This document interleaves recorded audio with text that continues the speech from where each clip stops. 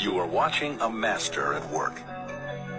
Let's take a Kleenex and wipe this website away. Rebranding I would do for this viral company. For some reason, the text and pictures are social distancing. They're like 6 feet apart right now. Let's just make this whole collection section like this, where it's a slider.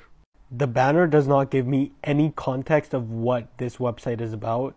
Let's do something like this, where it's very sleek looking. I was expecting the website to look very moody because of how the PR boxes look like. So I was really disappointed to see when the website didn't give me the feel that the PR boxes gave me. Under the banner, instead of just a small picture promoting a collection, something like this is a lot more digestible, where it's the picture and a little bit of the description here.